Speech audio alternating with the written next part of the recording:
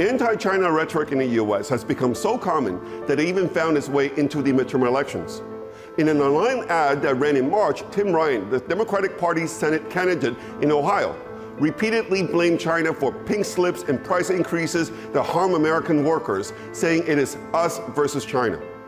A new report shows that at least 1,400 U.S.-based ethnic Chinese scientists switched their professional affiliation last year from American to Chinese institutions, as the political climate in the U.S. turned more hostile. Another report shows that during the first half of 2022, U.S. student visas issued to Chinese nationals plummeted more than 50% compared to pre-pandemic levels. The coupling between the two largest economies in the world is not only happening, but accelerating. Why is this happening? Who will be hurt more? Who can stop it? What does it mean for the global economy and your money? Hi, I'm David Wu, a former Wall Street strategist with a 20-year track record of making actionable predictions about major global change. Welcome to the Money Game, where I take on groupthink, propaganda, and conspiracy theories in my critical analysis of markets, economics, and politics. Before we begin, please hit subscribe and the bell button so that you will be notified when a new video comes out. Politicians sometimes mean what they say, when there's a sense of great crisis, when there is much at stake. Churchill's famous "We shall fight on the beaches" speech, given in June 1940, is a good example of such a moment of clarity in British and European history. The world is once again on the cusp of a great conflict. Over the past month, a report, a couple of speeches, and even an essay by the leaders of the main protagonists of the conflict provide a rare glimpse into their worldviews and calculations. This is not to say that we should take everything these politicians said in these public statements as absolute truths, but they could well be truths as they see them. Regardless of whether you agree with what was said, the key is that we can learn much about the collision course that they are embarking on and why. In theory, this understanding can help us anticipate their next moves and gain some visibility into the future. That is, of course, if you care to look into a future that does not look very pleasant. For professional investors and corporate decision makers, unfortunately, you don't have too much of a choice.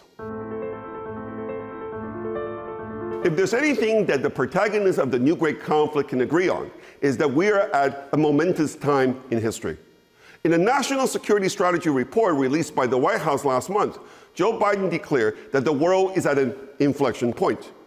Xi Jinping, in his opening speech at the 20th Party Congress, stated that the world has entered a new period of turbulence and change.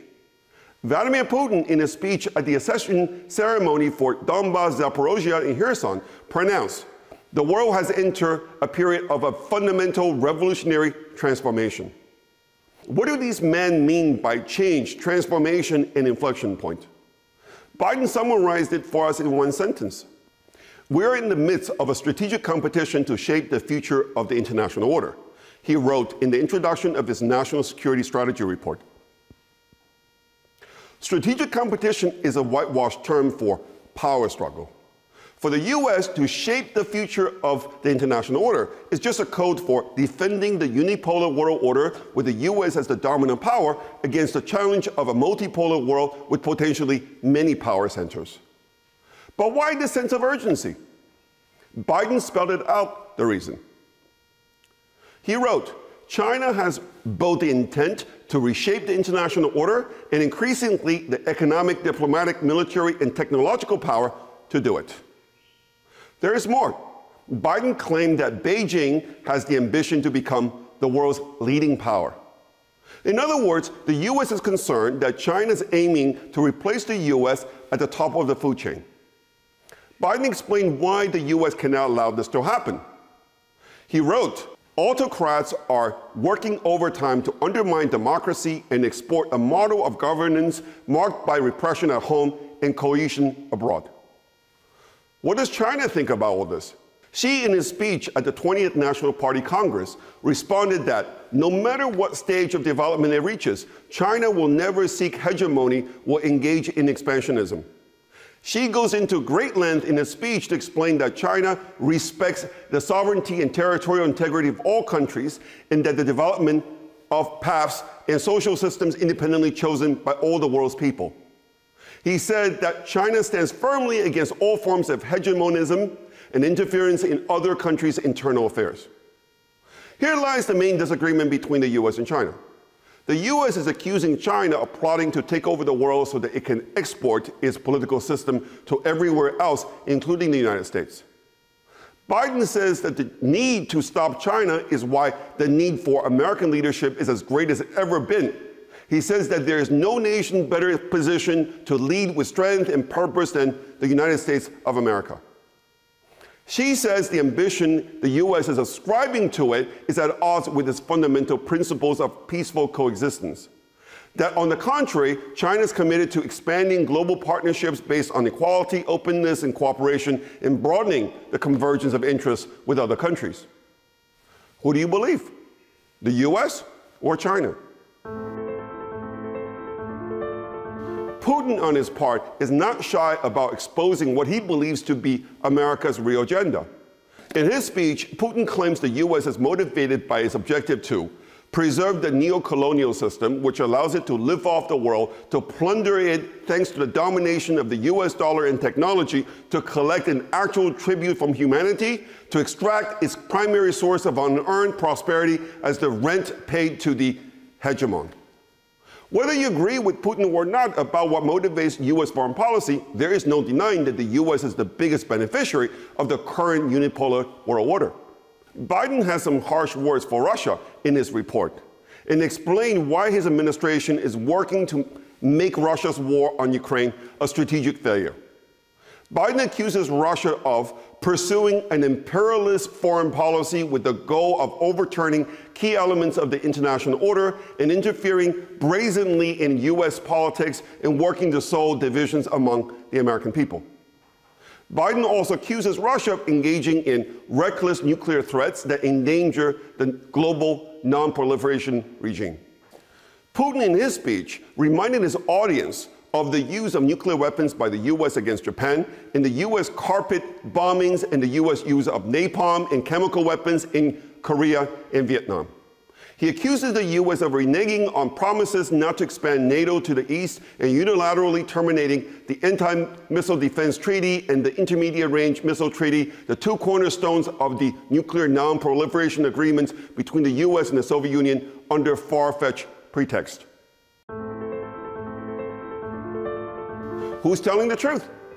Putin or Biden? I don't think it really matters. What matters is that the US has decided that it's got so much at stake in the present unipolar, rule-based world order that it cannot afford to take any chances. That is why Biden wrote, "We will not leave our future vulnerable to the whims of those who do not share our vision for a world that is free, open, prosperous, and secure." The objective set out in the National Security Strategy Report is to prioritize maintaining an enduring competitive edge over China while constraining a still profoundly dangerous Russia. How does the US plan to maintain a competitive edge over China? A week before the National Security Strategy Report was released, the US announced its toughest export control ever by restricting China's ability to obtain advanced computing chips and manufacturing equipment for advanced semiconductors. This policy is clearly designed to slow China's development in semiconductors, quantum computing, and artificial intelligence. Eric Schmidt, the former CEO of Google, called China a full-spectrum peer competitor in the area of artificial intelligence. A recent Harvard University report on the US-China tech rivalry concluded that China has already surpassed the US in quantum communication and has rapidly narrowed America's lead in quantum computing. US policy to deny China access to advanced semiconductors may buy the US some time, but it will come at a great cost to the US and its allies. China accounts for 40% of the world's consumption of semiconductors. Preventing US chip companies from selling to China means lower revenue, lower profit, lower R&D budget, and thus lower ability to maintain their technological edge over China. It is expected that the sanctions on semiconductor sales to China is likely to be followed by other measures after the US midterms. Many in Washington are advocating economic decoupling from China as a way to slow China's growth. However, for these policies to succeed in holding China back, the US will need cooperation from all of its allies. Among US allies, Japan and Germany are the largest in terms of the size of their economies. The problem for these countries is not only that they both have an export-oriented economic model, but that China is their biggest export market.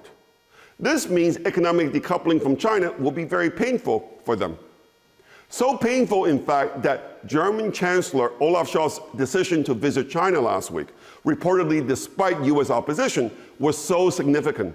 Scholz was the first Western leader to visit China after Xi won his third term. In an essay for Politico.com on the eve of his trip, Scholz wrote that China remains an important business and trading partner for Germany and Europe, and we don't want to decouple from it. Moreover, he wrote that new centers of power are emerging in a multipolar world, and we aim to establish and expand partnerships with all of them.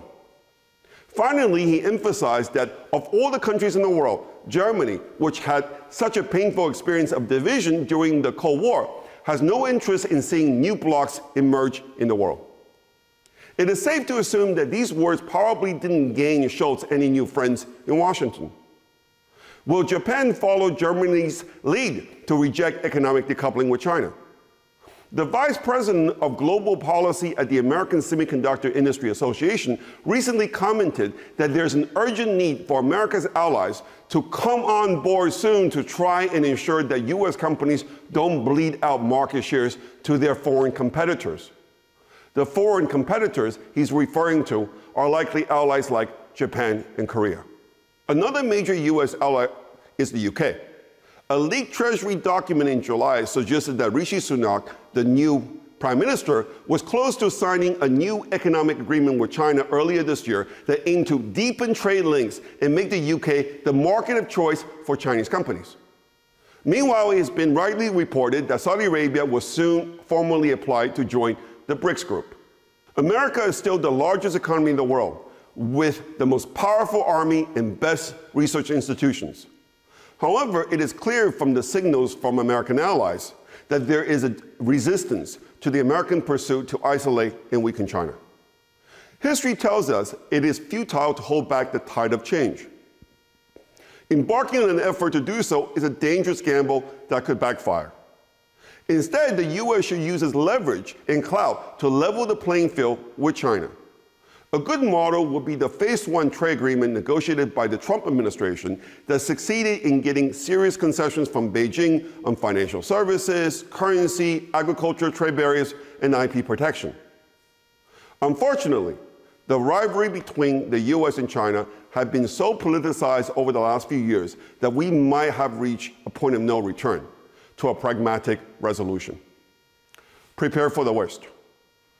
If you got something out of this program, please hit like and subscribe to my free YouTube channel. If you want to learn more about my investment strategy, come check us out at davidwunbound.com. Thank you for listening.